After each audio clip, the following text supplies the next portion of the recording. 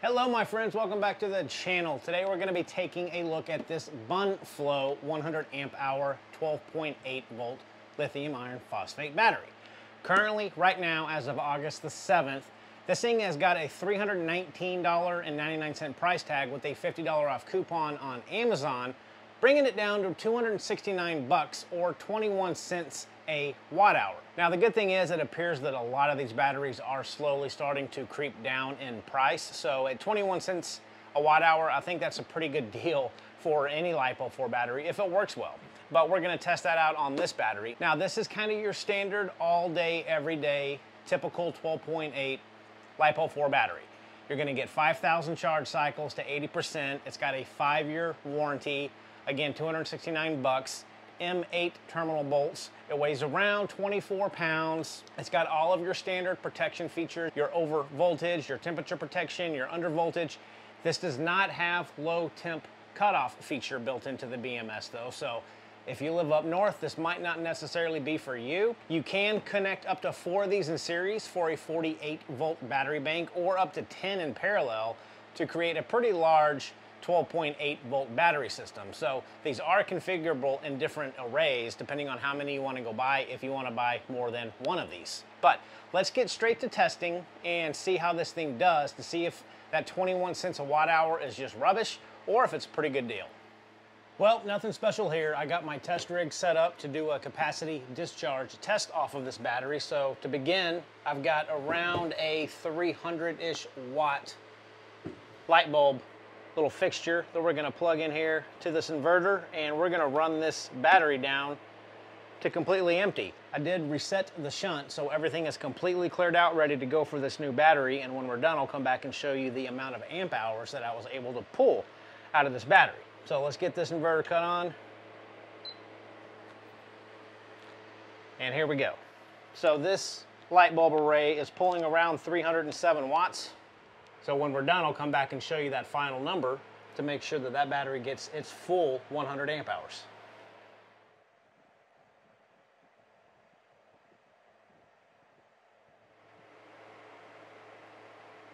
Okay guys, so 104.4 amp hours out of that battery. And the crazy thing is, I probably could have squeezed about 1 or 2 more amp hours out of this battery, but I actually had a low voltage disconnect on my inverter because this got to around 11.1 volts when the inverter finally shut everything down. So I'm gonna go with 104 amp hours out of this battery because that's what I can show you, but I'm pretty sure that I could have gotten at least 105, possibly even 106 amp hours out of this battery. But I do have the charger connected now, so when this thing gets topped off, we're gonna come back and do a max discharge test to see what we can actually pull out of this battery with an appliance. All right, so we got the battery completely topped off. I've got a couple of appliances over here hooked up to the inverter, so I'm gonna try to get around 100 amps because that's what this is rated for, to run continuously. So I've got my little stopwatch here. I got my clamp meter hooked up. We're gonna cut on the inverter here, and these incandescent bulbs are gonna cut on, and that's pulling 22, 23 amps. No big deal. Got a space heater here. Let's get this thing turned on all the way. And that's 140, 150 amps. Let's turn this thing down. 175 amps, 180 amps.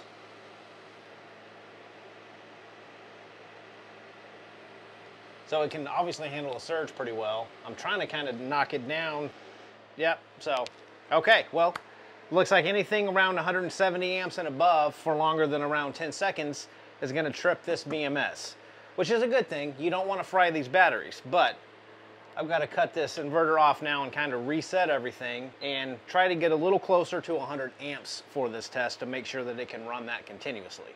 I got the BMS reset on the battery. I just turned on my little space heater here, and we're pulling 112 amps right now, 113 amps, kind of fluctuating.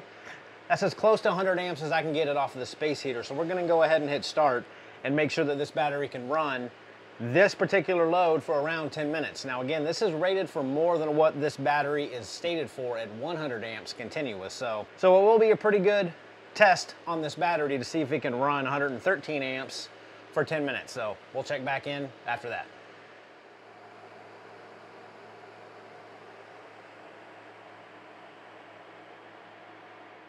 Well, we're coming up on 10 minutes, about 30 more seconds, and this is still running at 112 amps, if you can make that number out right there. And there we go.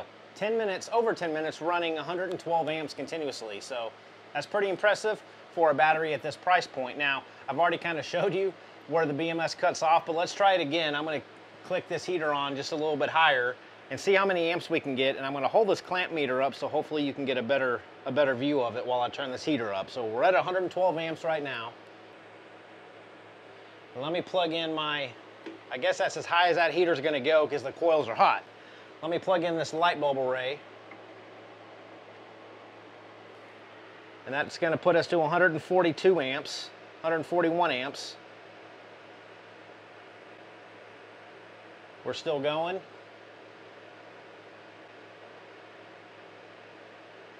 We're still going, and that is pulling 1,805 watts. So I'm going to let this sit here, and again, remember this cut off at around 170, 171 amps when I had two heaters plugged up to it. So I think that's going to be the cutoff, the max that you're going to get for a brief period of time is a little over 170 amps. It's still running fine at 142 amps. My cables are nice and warm. Got some beeping. I don't think the battery's happy, but my cables are nice and warm.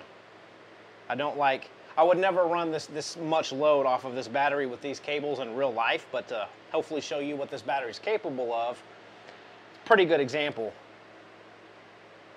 Well, we've been going now for around 2 minutes at 142 amps, and I think that's way more than you should ever run off of a 100 amp hour, 12 volt battery at least, to be on the safe side. So I'm going to get this stuff cut off. Let my cables cool down. I'm going to unplug everything and give a final thought on this battery and see if it's worth your money. Okay, so that's going to conclude the testing on this battery. Again, there's no low temp charging shutoff feature built into this, so I didn't get to go put it in my freezer and see if it worked. But you know, again, 21 cents a watt hour. Now, low temp cutoff protection isn't that important if you're someone like me who lives in Texas, who very rarely ever sees anything below 32 degrees Fahrenheit.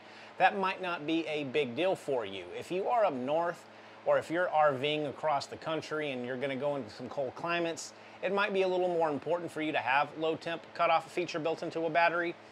But again, this one does not. There's ways around it. Some of these charge controllers have a temperature sensor you can use to shut the battery down from charging, but this does not have it. So that's kind of the only knock that I see on this battery. But again, 269 bucks, you're not going to get everything that you want for that price.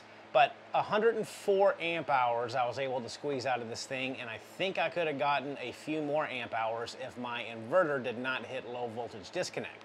So I'm going to stick with 104 amp hours, which is over its rated capacity. And the fact that I continuously pulled around 112 to 114 amps for over 10 minutes on this battery is very good. It's rated at 100 amps max continuous discharge. So it kind of went above and beyond its rated capacity. So that did well in and of itself.